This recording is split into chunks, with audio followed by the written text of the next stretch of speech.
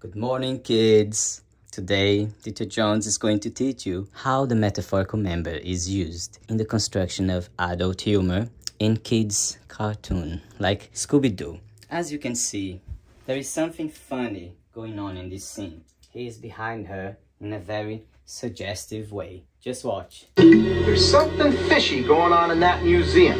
Bully? Right, Scooby. Tonight, we're going fishing. First thing you can see is the one-eye image. It's funny, it's a wink, nudge, nudge, something that looks like what it may not be. Again, you have your metaphorical images appearing.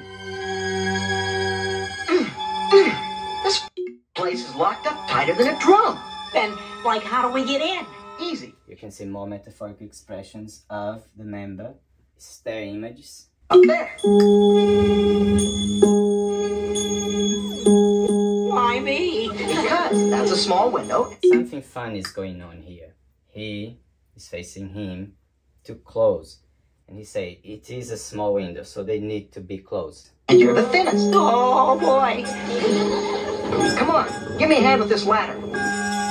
And I can understand that the ladder is a very common image in philosophy, in idea of interpretations. I understand that, but I'm not interested. What interests me, what is funny, is how it's used very subliminally, that only adults can understand. Look at this. The images here on the background evoke the penis. You have this, it has a little penis. You have this, it has a penis. This is in the shape of a penis. This is also in the shape of a penis. There's one eye, so all these are metaphorical expressions of a penis, like this. Shaggy, like right, man. This is also humorous and involves innuendos. You have the way his buttocks is sticking out.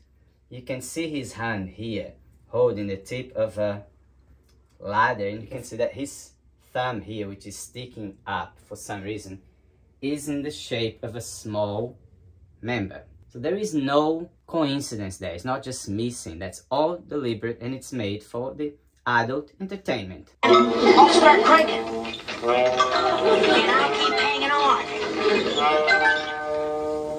That's it. No. So you can see what's going on. Start cranking. He's using his hand. Focus on the ladder going up. Basically, it's all constructed on a template, all involving like sexual innuendos and metaphorical expressions of human lower parts. I didn't design this. I'm not a pervert. I'm just seeing what is in there. Well, at least we know he's inside.